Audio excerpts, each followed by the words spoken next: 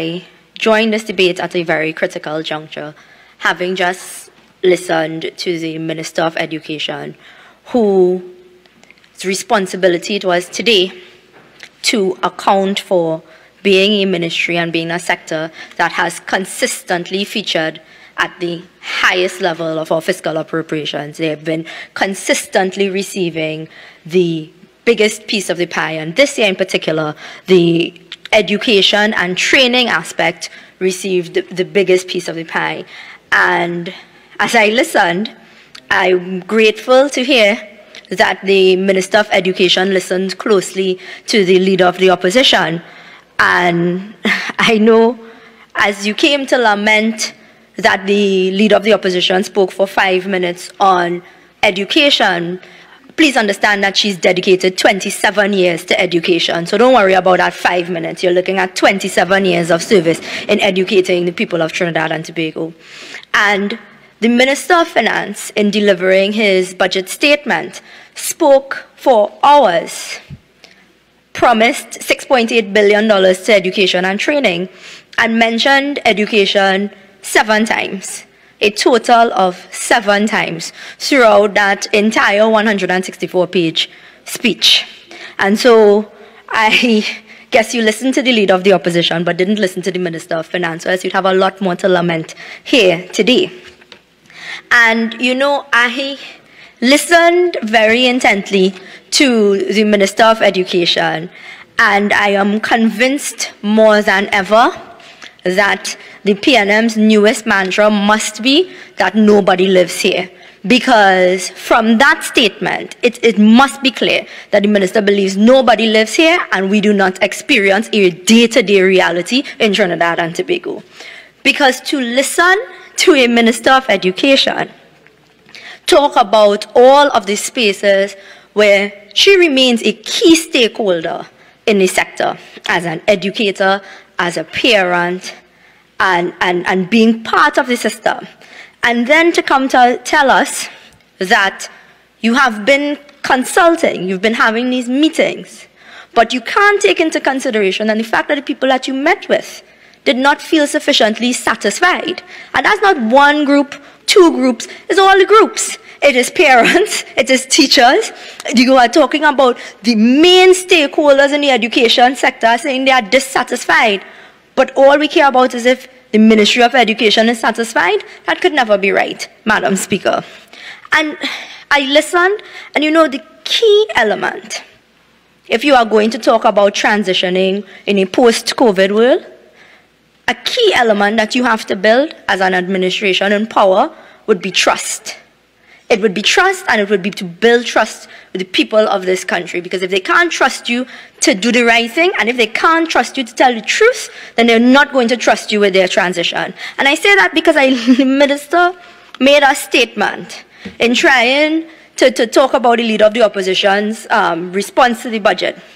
And the minister made a statement about the $50 million for laptops, and that 45 million was spent on laptops and the rest was spent on MiFi devices.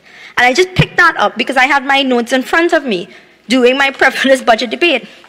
And in the budget documents presented by the Minister of Finance, available to every member of Parliament here, everybody, in those budget documents, Minister of Finance, in his report to the nation, said there was a procurement of 10,000 MiFi devices at a cost of $0.4 million. $0.4 million and $4 million is not the same thing. That's what the opposition leader meant when she told you all the maths not mathsing, not making sense. Because how are you telling us the excess from the 50 million was spent on MiFi devices, but the Minister of Finance in the books written down is telling us that only $0.4 million was spent on procuring 10,000 MiFi devices? So either we cannot trust you because you did not want to tell us the truth here today in terms of how much was actually spent, or the math isn't just simply not making sense. And talking, we embark on our budget debate, and people are paying close attention. They want to hear what you've done. They want to hear what you intend to do. And they can only place faith and trust in terms of what you intend to do based on what you have accomplished. And the minister came out here today and read out statistics from a 10-year period to tell us that more needed to be done and that we can do better in this sector because our children are not performing as they should, and therefore we ought not to look to blame anybody. And coincidentally, Minister went on further in her speech to blame people for things. But I want to point out something very important. Because what we do here, and I've said that time and time again, what we do here is very serious business, it's very important business. And when you are talking as a policymaker, understand that decisions you make on a day-to-day basis directly affects the lives of the people of Trinidad and Tobago. And so in that period, 2010 to 2015, under a Kamla Persad-Bissessar administration, there were deliberate inputs into the education sector. And there was a system where we held to account whether or not we were meeting the objectives of the policy decisions made in the education sector. And in a report produced by the People's Partnership Administration in 2014, looking specifically at education, and I'm putting this on the record to just show, as the minister read out statistics, when you have the correct policies in place, when you have targeted spending, and to suggest that the ministry is doing the best it could do with its limited resources. $6.8 billion is not limited resources. It's more money than Dr. Tim Gopi Singh got to run the Ministry of Education in those days. But the pass rate for math and language between 2010, it was met at 39%. You had over 57% of students passing math. You had over 55% of students passing language arts. You had a 94% pass rate in CAPE for units 1 and 2. You had 1 out of every 9 students receiving scholarships. You had the best academic achievement in the history of the education sector in 2014. 2 out of every 3 students received over 60% in SCA. 3 out of 4 obtained over 50%, and we had less than 14% receiving below 30% in the marks. And we have seen now a reversal of those numbers. And you have to ask yourself why. Because it's not a question of money. It is a question of value for money. The Ministry of Education now has continued on policies that were put in place in 2015. All of the policies which were, by and large, regressive, and we are seeing the results of the regressive policy making right now, today, as we speak. And so to come here and say, the problem isn't COVID, but simultaneously say the problem is COVID, it leaves the nation in a sense of confusion. Because if you had not systematically dismantled policies that you met in the education sector, which were working, and they were working based on the data that you have available to you, you would not be facing these problems today. Problems like the delivery of devices. I know it is a point that you all do not enjoy hearing. But had the laptop program continued, had it been optimized and improved upon, had you just admitted you found a good thing and kept it, we would not be in this position today. And that is a fact. It is a simple fact. But here we are scrambling, deciding one day whether it is 65,000 students needing devices, deciding whether it is 47,000 students needing devices, and listening to the Minister of Education tell us that the devices, they began handing out the devices in September of 2020, and the students were able to go online. And then looking at a joint select committee report, a joint select committee of this Parliament, a report produced in this year telling us that approximately 74 approximately 47,000 students never logged on to online learning since January 2021. That these students have never logged on to online learning since January 2021. So then the question becomes, well, who did you give the devices to? And what are the direct inputs you are putting into place to ensure that students are logging on to their classes? Because, you know, we sit here, and the minister came today and outlined the meetings that the ministry had as a direct response to the question as to whether or not you consulted with stakeholders. Having a meeting is not good faith consultation. You have to listen and then lead. That is the mantra of our political leader. That is what we follow. And if you adopted that leadership approach, you would be doing much better right now. But had you participated in good faith consultations, you would be very well aware at this time that despite big PR machines to hand out devices, our students are still not able to get online. And why is that, Madam Speaker? Because I listened, you know, the political leader of the United National Congress came here today and responding to the budget, I am sure is the first time members opposite realized that the Ministry of Digital Transformation had no website. And I know that when we are here discussing digital transformation, we are the government that is telling us that they will transform our digital infrastructure has been the government that has failed to maintain our physical infrastructure. They are still opening standpipes and then want to tell us we will get broadband and ICT before the end of the year. Amazing, Madam Speaker.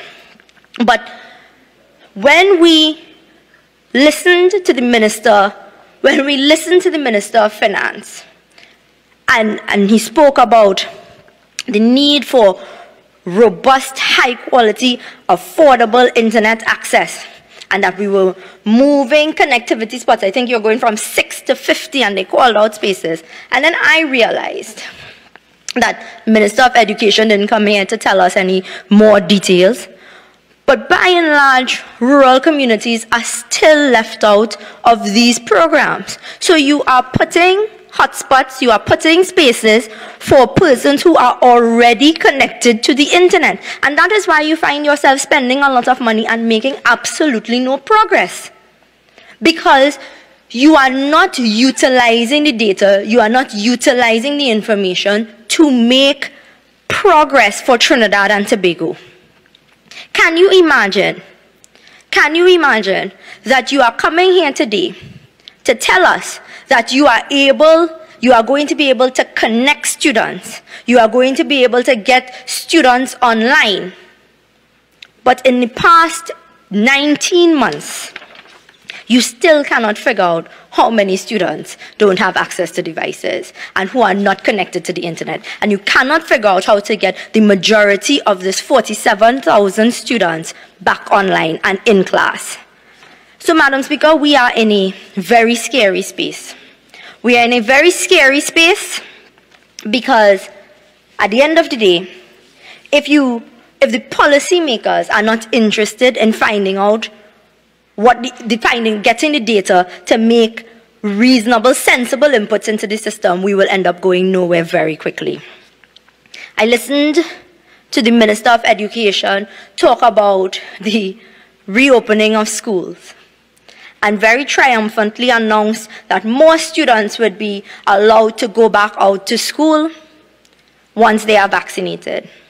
But the minister failed to mention how many students from that Form 4, 5, and 6 cohorts of students, how many of them went back out to physical school since this physical school was reopened. You see, because that thing, if you are a logical, linear thinker, you would work out how many persons are accessing physical school, and then based on that, determine whether or not what you are doing is working. If it isn't working, then I would suggest you go back to the drawing board, because the reports that we are seeing in the news, they said that 3,000 students access physical school. The information I'm getting from my constituency is that some schools are telling the students, look, only 2 people are going to come here, so we are not going to have physical school for 2 students or 3 students. So are we mamagaying an entire nation? An entire nation? So you come here and triumphantly say more people can go back to physical school, but how many are going right now? I mean, and this is the thing is, to try to make that about politics or anything would be ridiculous. It's just a fact. You have to ask yourself if what you are trying to do is working, and if it isn't, be big enough to be honest with yourself, since you are telling the stakeholders that you are in charge, you are the final arbiter, you would make all the decisions, you are in charge here, then be big enough to say, listen, what I did was not working, maybe back to the drawing board. And so, I want to urge those in charge that when you are talking about vaccinated and non-vaccinated students, you get into a space of empathetic leadership. Think about what you are doing. You're talking to people about their children. Empathetic leadership should never go out of style. You need to acknowledge that you are asking persons who may be hesitant, and you are trying to urge them to trust you and trust your spaces and get vaccinated to get back into the school system. And bullying will not work here. You need to approach this with empathy. You need to listen. I have had several constituents come to me talking about their legitimate fears, because they are not sure what information ought to be believed. And I myself am vaccinated, and I try to listen and give as much information as I can. But you cannot shame people into doing something when they are talking about their health and safety. So I'm urging empathetic leadership as you talk about the reopening of schools. You know, the government really genuinely lives in an absolutely different reality from the rest of us in Trinidad and Tobago. The leader of the opposition must be congratulated for putting on the public record here today all of the information about the current state of our economy. But the fact of the matter is, Madam Speaker, as we talk about blended learning systems and the digital divide, the fact of the matter is that the Minister of Education, in giving us the pass marks for the most recent years, did not mention what happened with their package deal, with the delivery of school packages in school packages in the school system. Can you imagine talking about a blended system when the fact is the responsibility of the curriculum improvement lies squarely under the Ministry of Education, and that has not been optimized since 2020. So we're going through this entire COVID-19 pandemic. We're talking about blended systems. We're talking about online learning, and the ministry has not sought to involve curriculum development in the way forward. In 2020, $187,000 was spent on curriculum development. $187,000. But now we are being told the plans are in the works. The plans are in the works. So what were you doing for the last 5 to 6 years? Because even if you want to dismiss the impact of COVID-19, the fact is you have been in charge of the sector for the past 6 years. And therefore, you ought to have more to report than failing grades. But you know, the leader of the opposition mentioned it. But ICT, broadband, Wi-Fi has been part of this government's mantra since 2015, 2016, 2017, just promising increased infrastructure, better devices. Earlier, the Minister of Finance was very excited about the Wi-Fi devices last year. I don't know who received a Wi-Fi device yet. Can't name a person, didn't see one distribution ceremony. They're telling us that they procured 10,000. One person is giving us one figure, another person is giving us another figure. But at the end of the day, pardon you, the Minister of National Security, would you, pardon? Direct your contribution. Thank you, Madam Speaker. I assume the Minister of National Security had a message from Mali's family so that he wanted a chance to give away. But when you speak, you could apologize to people for the dog. Okay? When you speak. Thank you, Madam Speaker. I don't understand why the Minister is so hot under the collar. He will have an opportunity to speak and account for what little work he does. So, Madam Speaker, I continue. The ICT access centers. They cannot mention where these 50 ICT access centers would be housed, and they're talking about value-added services and increased training. We're also looking at an increased spending in digital skills training. And and technical skills training. So the Ministry of Finance, in conjunction with not one but two ministries, Ministry of Digital Transformation and the Ministry of Education, is now trying to teach people how to use a computer. And they have decided that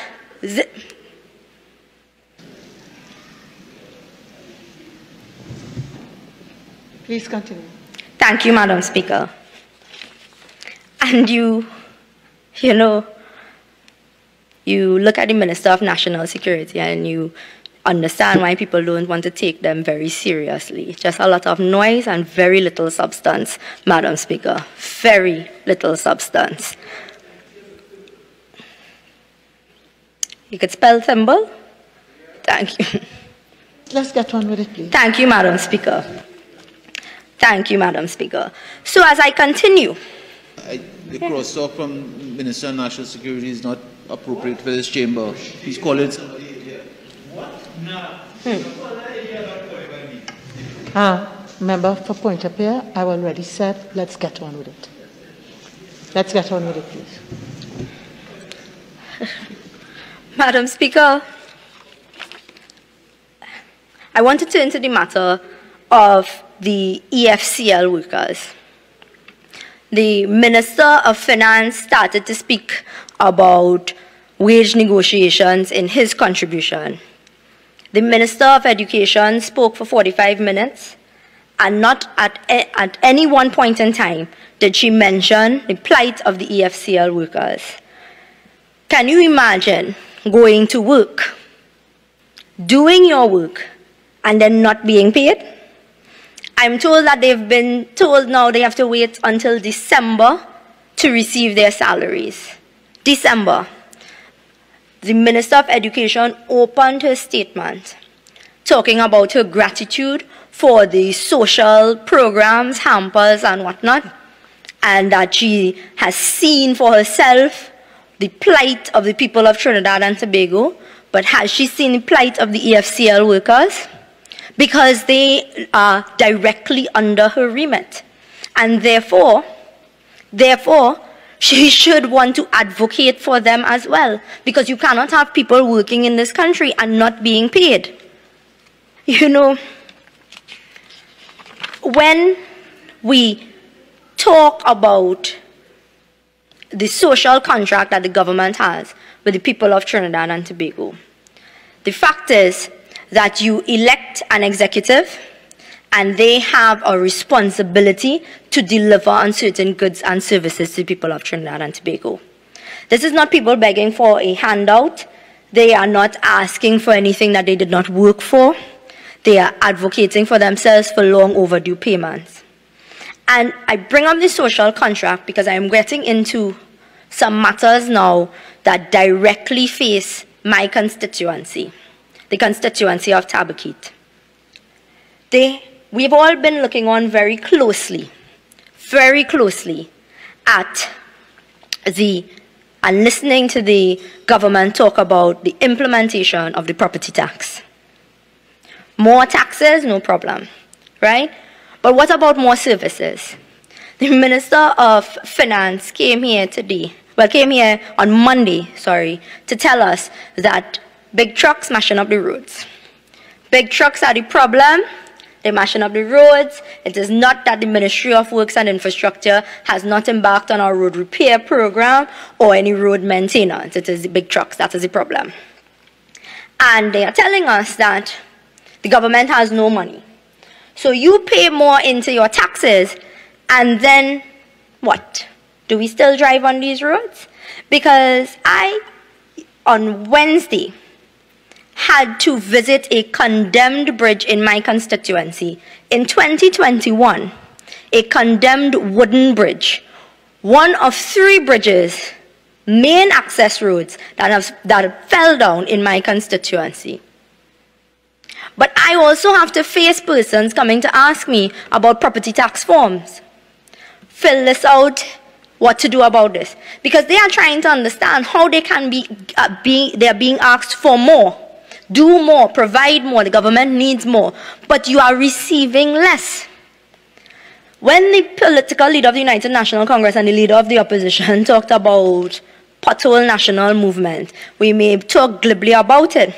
But if you drive through the areas that we represent, and almost every part of Trinidad and Tobago, the state of infrastructural decay is at its very worst, Madam Speaker. The state of the road infrastructure, the number of communities without pipe-borne water, and the fact that I have to visit not 1, not 2, but over 12 dangerous landslips threatening persons' homes. The Minister of Works and Transport admitted here in this House that over 10% of the landslips identified for repair are in the Tabaquite constituency, and he will come here and will have to admit to having repaired absolutely none.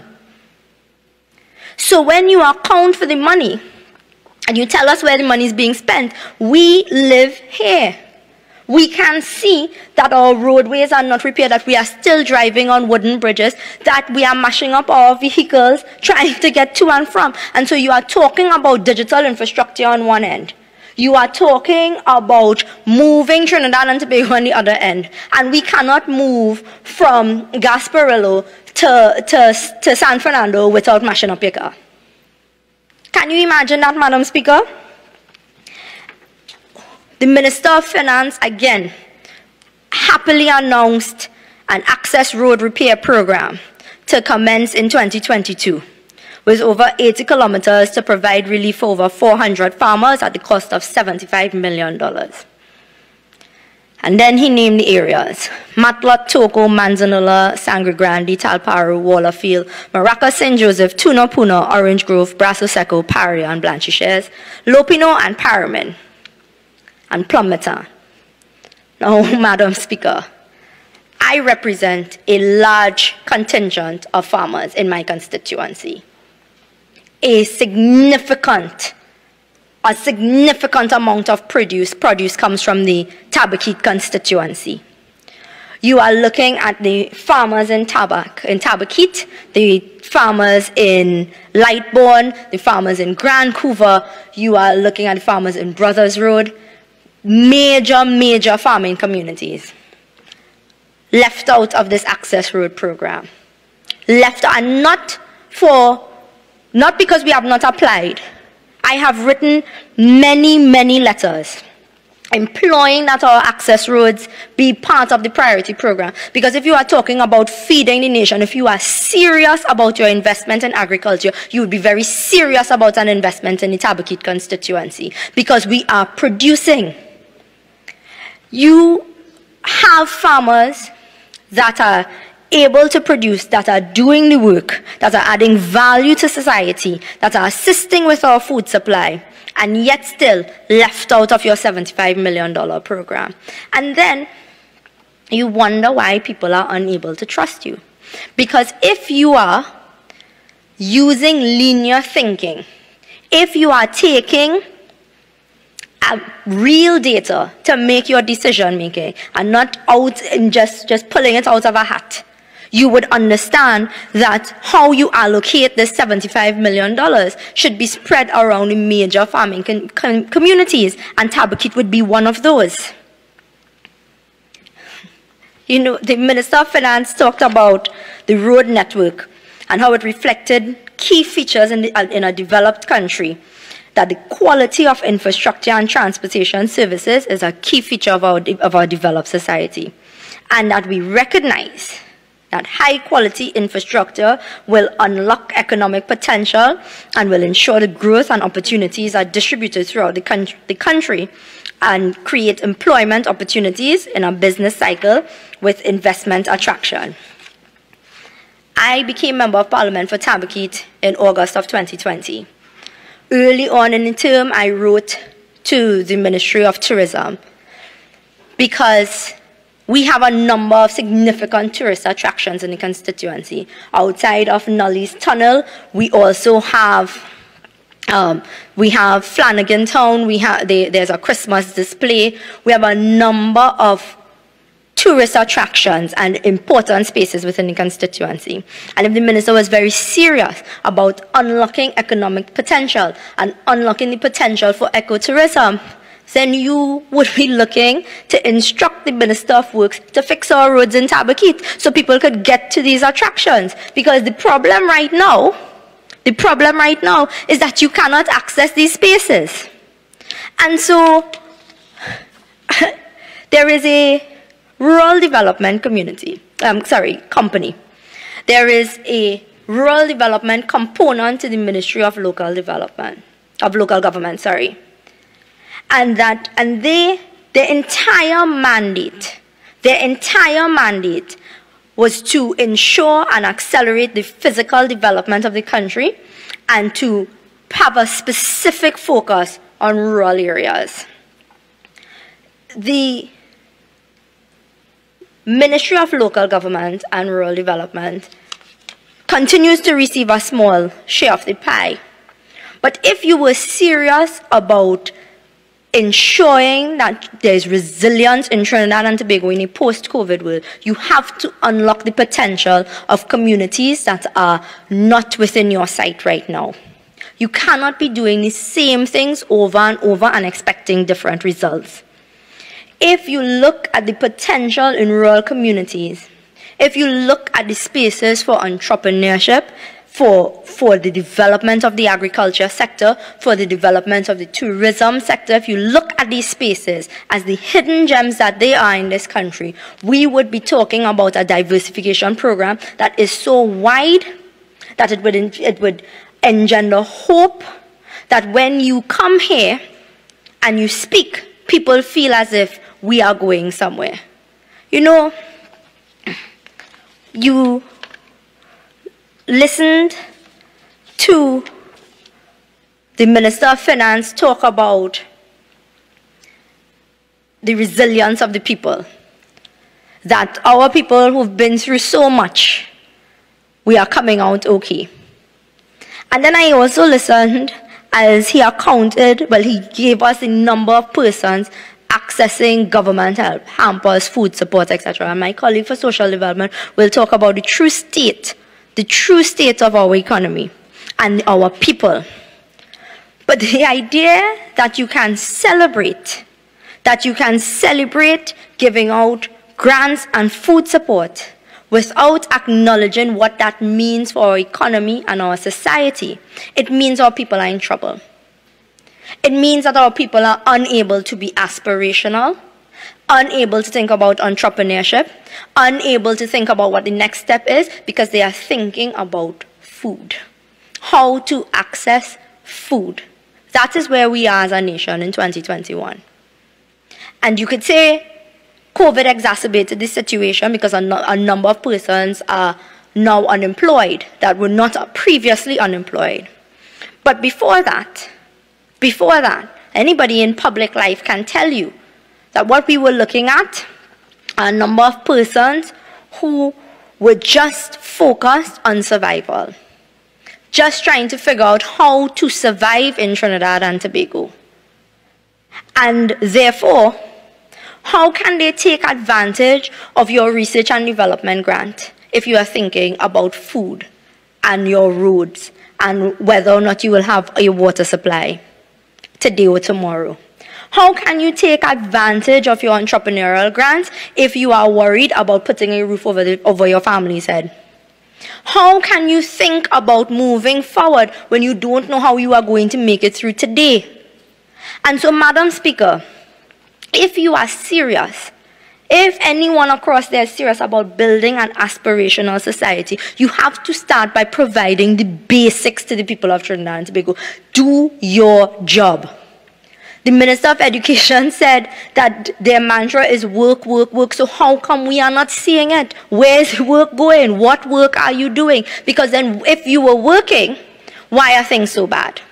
Why are things so bad?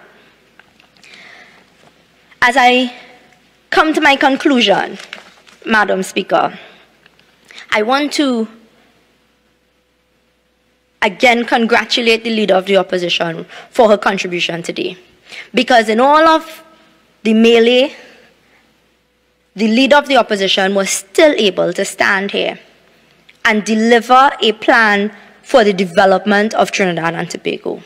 And she did so in a way to ensure that while our society is literally fighting for its life, that you can understand that there are policymakers in this country still thinking about what we can do, not just to kickstart the economy, not just to survive, but to thrive as a nation. And I long for the day that I can have policy discussions without it being in the back of my mind that my constituents are looking on and worried about their roads, box drains and whatnot. I remember hearing laughter about box drains, and I can tell you when I see constituents, half the time the request is for a box drain. And so therefore, if as a government, you can provide, if you can just do your job, we would have an easier time as a society. We're not asking you for magic, you know. We're asking you to do your job, your literal job. And then we would be better off. But you don't want to do that. And so, Madam Speaker, as I conclude, I want to assure the people of Trinidad and Tobago that we will continue to hold the government to account. We will continue to provide alternative policies. We will continue to advocate on your behalf, because there's one group of people who would continue to listen to people of Trinidad and Tobago, and that is the United National Congress. And I thank you, Madam Speaker.